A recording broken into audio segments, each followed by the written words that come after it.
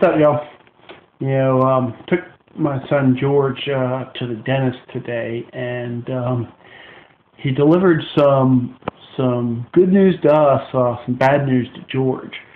He told us the binkies had to go. You see that thing? Yeah, binkies have to go. Now, you got to know my son. He, in order to sleep, he has to have one in his mouth and one in each hand. As a matter of fact, we brought him into the dentist office. The dentist saw he had one in his mouth, one in his hand. Said, "Oh, that's not good." And so the running joke in the house here is that George doesn't need a security blanket. He's got a security binky. So we loaded him up into the car, and we're bound and determined not to give him his binky anymore.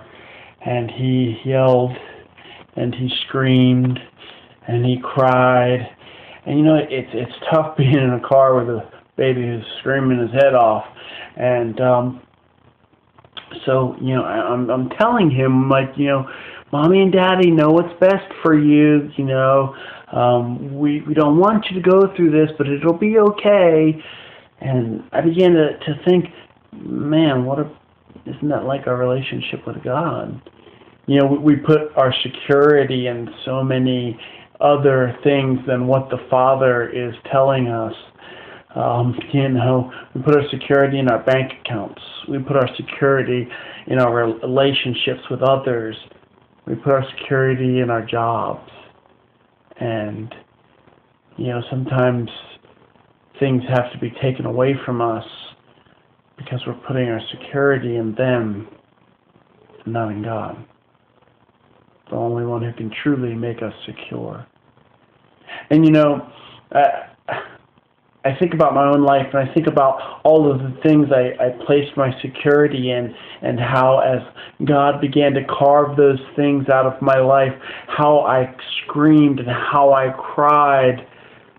But I'm glad now, looking back, that He took those things out of my life, because He knows best. And I wouldn't have it any other way today. And you know, the reason why, you know, the dentist said no more binkies for my son was because, of course, it's going to begin to deform his teeth and the roof of his mouth.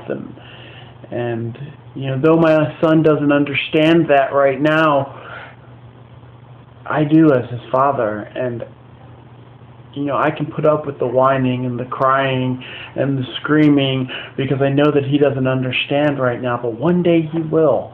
One day when he has that beautiful smile, he can know that Daddy kept him secure from having a deformed mouth. Yeah, so what are you putting your security in?